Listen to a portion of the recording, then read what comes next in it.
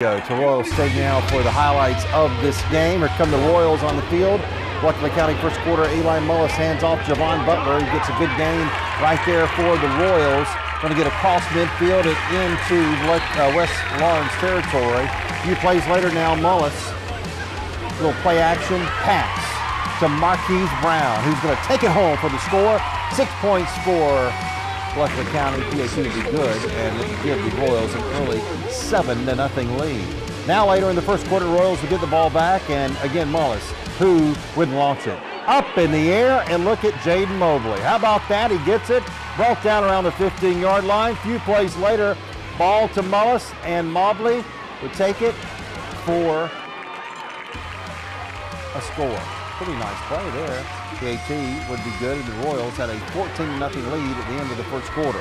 Second quarter action now. Royals again getting the ball back. Mullis again puts it in the air. Von Laster likes to throw the ball, doesn't he? Tyreek Mack gets it, and they're knocked on the door again. A few plays later, Butler.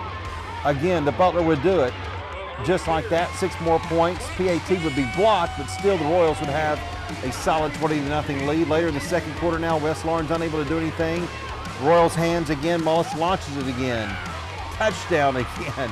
Brown this time, 6 more points. PAT good, 27-0 going into halftime. It was all Bleckley County. They win at 33-0. West Lawrence now been shut out 3 straight games. They'll play at Griffin next week while the Royals play at Pelham.